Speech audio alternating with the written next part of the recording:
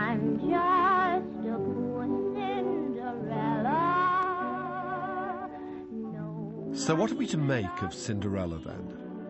It's probably the world's most popular love story. But what is it actually telling us about love?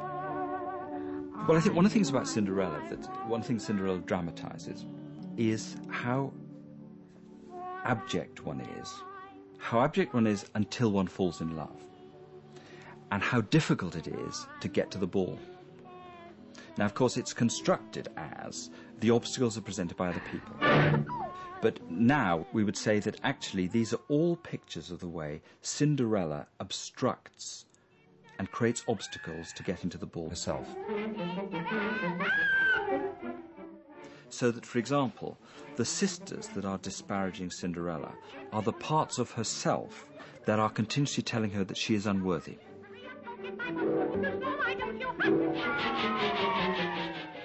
And then there'd be another part of the self that might say, oh, you're far too good for him.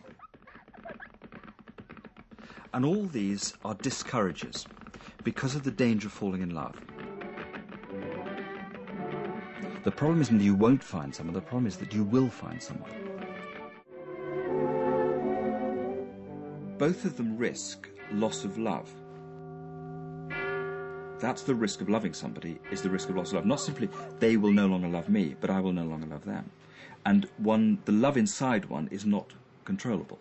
You can't turn it on or off. You don't know where it comes from. And I think Cinderella is a wonderful picture of this problem.